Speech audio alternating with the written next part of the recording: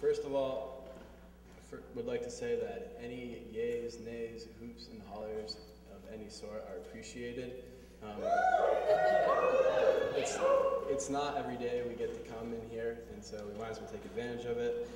I think it'll be a while until I stand here again, legally, that is. I also wanted to try this water, because why not?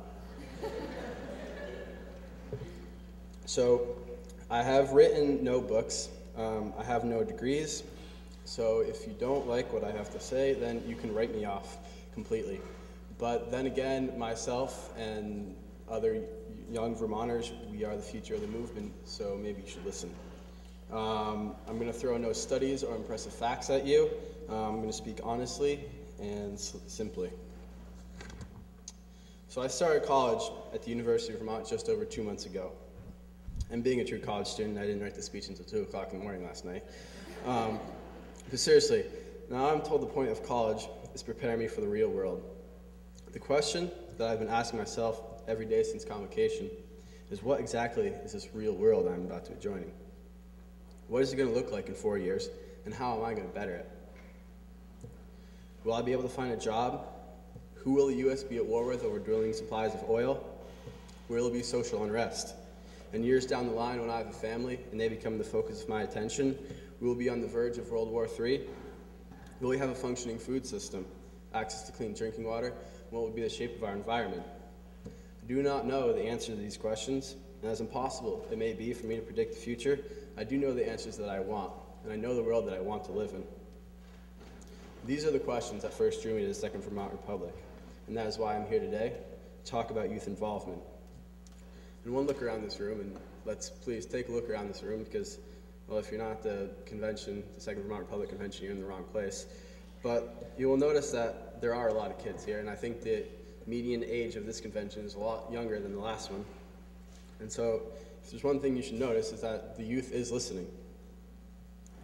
But before we go there, thank you.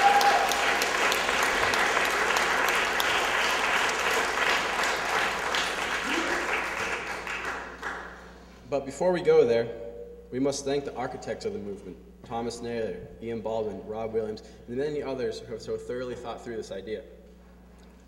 But they have done their job, they have laid out the fight before us. But myself, my fellow college students, and the other youth who may not be fortunate enough to attend school, we have the most to gain. Not our parents, but us. We have to live with the future, and that is why we must shape it the way we desire. There's never going to be a better time than now. Many of you have seen on the news or read in the paper an interesting thing occurred on UVM's campus. When CNN declared that Senator Obama would be our next president, a group of 30 or so students went out in front of one of the dorms to celebrate. Their group slowly grew, and as it headed down campus, and by the time it reached Church Street, it had swelled to a mob of over 3,000. Some truly wanted to celebrate Obama's victory in the streets. The rest, including myself, just wanted to be part of the excitement, because excitement and change is contagious. As the mob chanted Obama's name, I couldn't help but think two things. Man, there are going to be some disappointed kids these next 4 years. And second, more importantly, is that these kids want change. They want it badly, and they're willing to take to the streets for it. They are smart enough to know that the future looks bleak. Without serious change, it will only get worse. Will Barack Obama bring change, as he has pledged to do? Probably. But will he solve our problems? Will he bring the change that Vermont needs? That I seriously doubt. The system is corrupt. Every region in the country, every industry, and every lobbyist is pulling in a different direction, and it will tear. It has torn, and up until now we have patched it, we have thrown some money at it, we've gone back to watching Monday Night Football. But my friends, the ship is sinking, and it is going down with us or without us. But we in Vermont, we can get out now. We, the youth of Vermont, with the help of our fathers, we can design a future on a scale we can manage. Every generation needs a battle, and I think a free Vermont is ours. We can set an example to the rest of America, to the rest of the world. We can show that sustainability, community, and a healthy economy are not only possible, but interdependent. We can support our farmers, not put obstacles in their ways.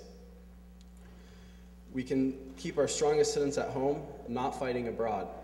We can spend our tax dollars on what we want, like teaching our children what we think is right and not what the government says is right, or protecting the environment so they can enjoy the great outdoors like we do today. We can have a government that focuses on gross domestic happiness, not their corporate cronies. We can do this. We can all have a say in how it's done. But to do this, we must first free Vermont. Thank you.